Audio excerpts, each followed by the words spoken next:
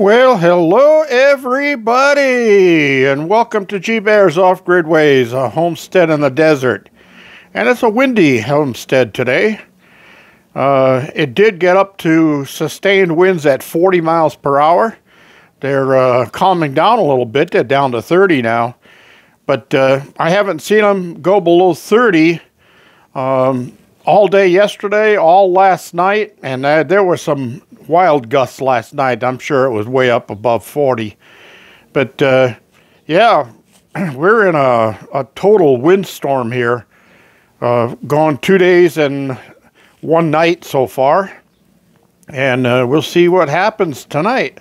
See if it goes on through tonight. I have plenty of electricity. The turbine is cranking out. And I've got so much electricity, I've been wasting it. So anyway, with that being said, let's take a look outside. Yeah, there's a few clouds here and there. Sky otherwise is blue. And you can see all the bushes out there moving and dancing and all of that. And dogs have been fed, and the dogs have had their chews. So they're all happy. Well, let's move on outside for a little bit here and take a look at what's going on. Patches and DOG are MIA today. They're not here for supper or breakfast, but everybody else has been. And the puppies here, they don't miss a thing. Well, they hear me inside the cabin prepping breakfast and supper, and they get up by the door and they start whining. They all go inside the house to get out of the wind, which is smart. Oh, it looks like one of them found a chew that somebody dropped in there. So yeah, look at this. Look at this wind. And you can see the clouds all over there. Now, we didn't get a single drop of rain here. Nothing. Just lots of wind. Wind, wind, and more wind. And look at the turbine up there just humming away. Sounds like a jet engine turbine. And I'm going to move on inside the garden house where we'll be out of the wind for a little while. And we'll take a look at what, oh, I see a chair blown over in there. I did get a question about how my greenhouse was doing in this wind. So we're going to have to take a walk. I got buckets blown over. I got posts blown over. Yep, I got grow pots blown over. Yeah, it's been nasty. I don't see anything on this side of the greenhouse missing or damaged. So we'll move along and see what's going on inside there. I was asked about how much of it was left. I think it's because these 4 missing panels here allow the equalization of the pressure.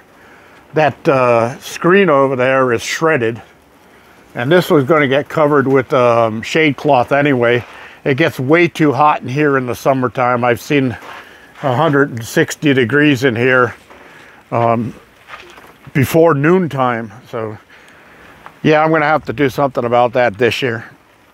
It looks like I'm going to have to pick some carrots here pretty soon. They're growing up. They're almost the size of Christmas trees. Puppies are out there in the field doing their thing, acting like grown-ups. They don't poop close to the cabin anymore. They move out into the desert a ways and do their stuff. I'm liking the look of the sprouts on the grapevines. That's nice.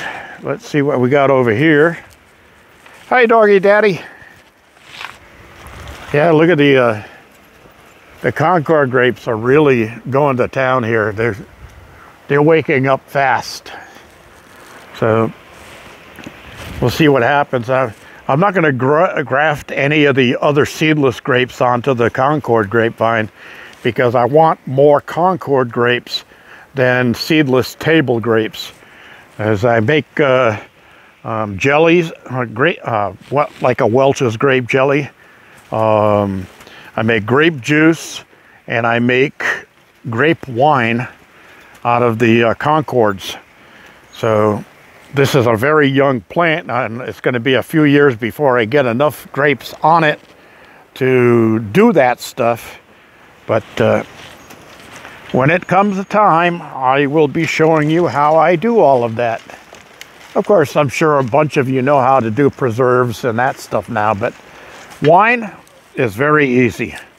Very easy. Little funny story.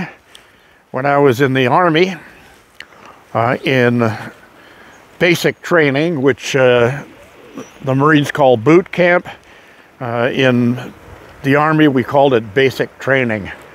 And then we had advanced training after basic, where you went and got your MOS. So anyway, in basic training, after halfway through basic training, they actually gave us weekend passes. If you earned it, you could get a weekend pass to go home and see your family.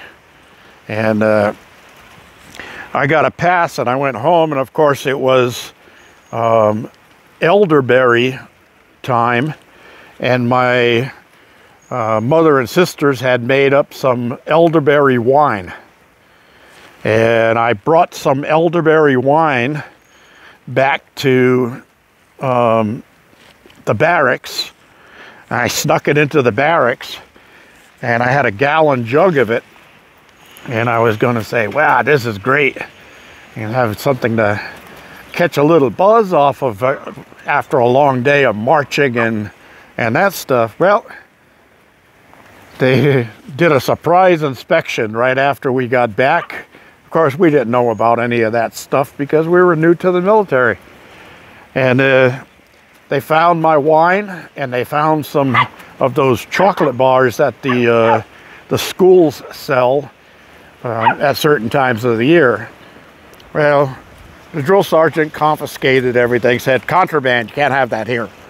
Well, little did I know, he took it back to his room and in the barracks, and he started sipping on my elderberry wine. Well, all of a sudden I got the barracks SQ came and said, hey, drill sergeant wants you to report to his office now. And I went, oh man, I'm in big trouble now. What kind of duty am I going to get out of this? Anyway, when I get down to his office, I reported as ordered, and he says, where'd you get that wine? I said, well, we all make it back where I come from in New England. It's elderberry wine season right now, so everybody's making elderberry wine. He says, well, how long does that season last? I says, oh, another month or so. He says, well, you'll be out of here by then, but you're going home every weekend and you're bringing me back some of that wine. So I got a weekend pass every weekend until it was all over with. And when I got to advanced training, it was a different story. We had more freedom there. Anyway, funny story for my life. And that's about it, everybody. I'm going to move on out of here. And oh, look at all the sprouts coming out of this quince tree. And some new branches growing on the apples. So that's going to be interesting. Yeah, new branches on the apples. So I'll be back out here doing some more grafting when the weather gets a little bit better. It's cold out here and it's windy. And this is G Bear thanking you for joining me and signing off. Oh, wait a minute. Before I do that, I got a few other things. Thank you, Craig. And thank you, Anthony, for the donations that you sent. I appreciate that very, very much. It's going to be a real tight month this month. And hopefully the probate courts are going to hear the case on my inheritance around the 14th. So hopefully we'll get good news then.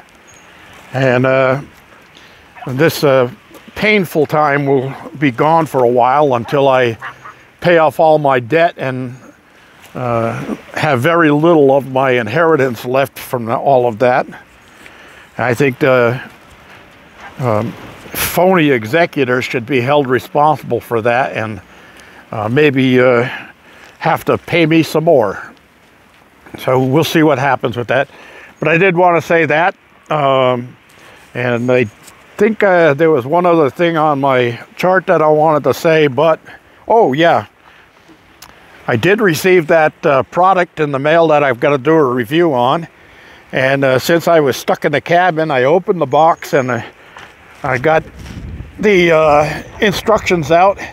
And it's a good thing I did, because it's a solar unit, and it says that you need to charge the battery for 2 days in the sun before using it. Well, I did that. And then last night, since I had it in the cabin, I just said, well, I'm going to give this a try. And I did, and I really like it. I really, really like it. And it comes with remote controls and everything. So that's going to get a video and a review when the weather changes here a little bit. Right now my hands are freezing and I'm starting to shiver a little bit, so I'm going to call it a video, and we'll talk to you later. This is G Bear signing off.